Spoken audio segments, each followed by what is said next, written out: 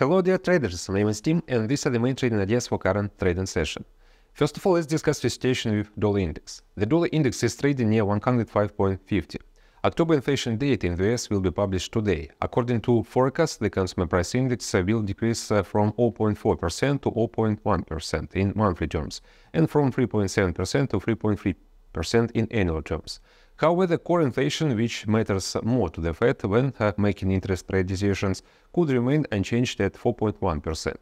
The lack of changes in the dynamics of core inflation may indicate the need for additional measures on the part of the American regulator to tighten national monetary policy.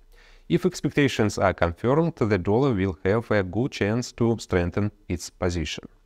Next, USD Canadian dollar. The USD Canadian pair is consolidating near 1.38.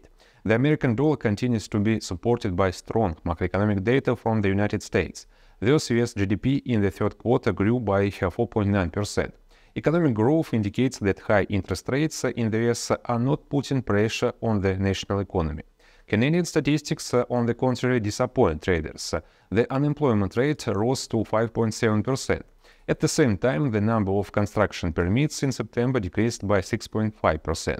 Thus, a high interest rate in Canada negatively affects macroeconomic indicators and puts pressure on the Canadian currency. Against this background, the pair's growth may continue. And finally, Brent. Oil is showing positive dynamics and is trading around $83 per barrel. According to the monthly OPEC report, market fundamentals remain strong, and negative dynamics are associated with speculative actions.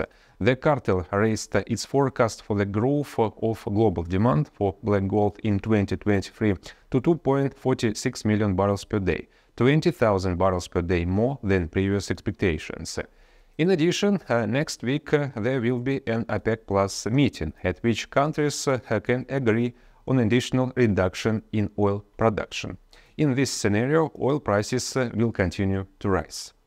So these are the main trading ideas for now. Thank you for your attention. Don't forget to subscribe to our YouTube channel.